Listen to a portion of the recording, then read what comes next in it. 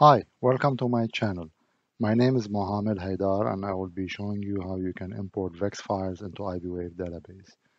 VEX files are files developed by RF vendors in order to help you import their components characteristics into iBwave database. So to start, make sure you have your iBwave design open and navigate to network design. Then from there, click on database editor, far right, and it's important to note that your iBwave database and your iBwave design should both be the same version.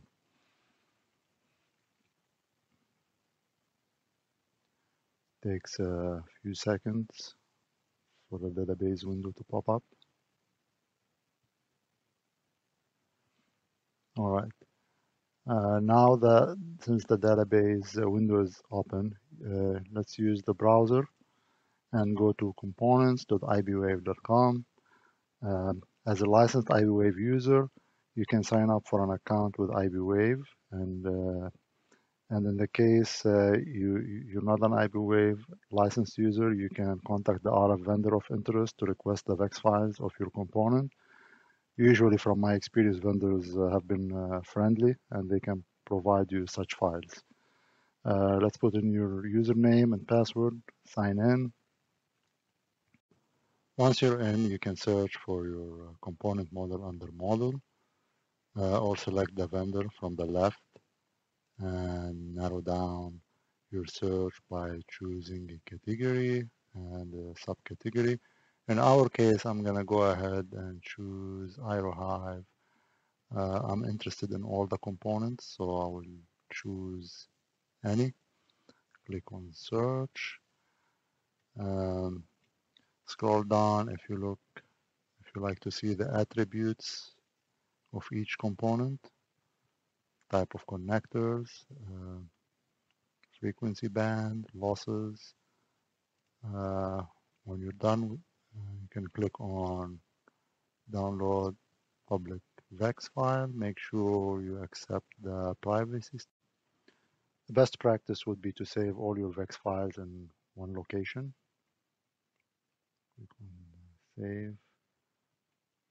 Switching back to the database. When the file is downloaded, go to File, Import, Legacy Import. Select the downloaded file. Note that you can select multiple files if you wish. For this case, I'm going to choose only the downloaded files. Click Open. Make sure you click Yes.